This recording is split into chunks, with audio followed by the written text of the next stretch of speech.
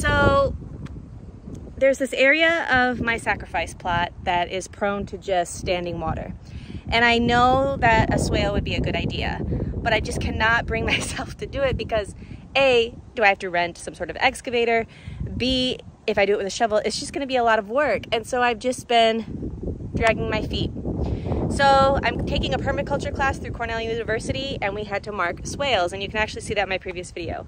Well, I got it all marked up, I made the tool, and I'm like, you know what? Just do it. How hard can it possibly be? Let me take you through it. It's kind of hard to see, but this is the contour line that I had measured out and marked with bamboo stakes in my previous video.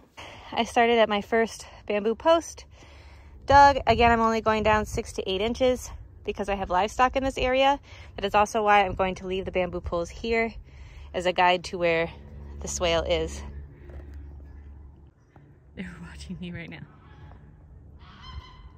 When digging, I'm standing uphill.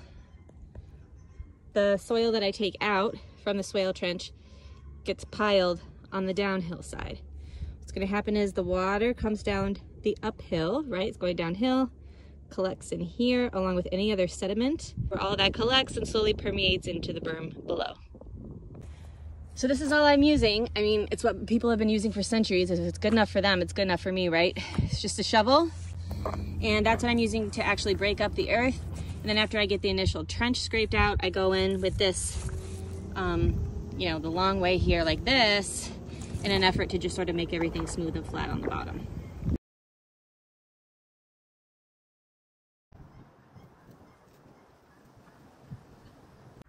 Look, it's working. There's already water seeping in.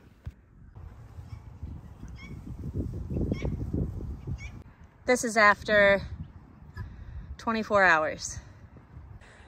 You know what, my gut always told me I needed a swale here because it was always just so soggy, and I didn't do it because, I mean, it's a lot of work. And I doubted myself with the shovel and thought I was gonna have to get an excavator, but didn't want to spend the time or the money. It's been a lot easier than I thought, and I do have some questions. Maybe you know the answers and you can put it in the comments below. One is, I haven't been cutting back the roots that I'm coming across. I'm leaving them intact in the swale because I feel like, well, they're absorbing water, which is helpful. Let me know if I should be cutting the roots. But the second thing is, I plan on just leaving this as a ditch. I mean, we have some clay here, it's very compacted. But is it worth putting rock in? So if you have any experience with that, I'd love to hear what you've done or your feedback.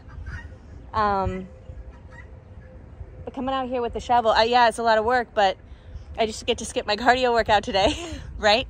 Honestly, I wish I would have done it sooner. Okay, we had our first rainfall. Look at that.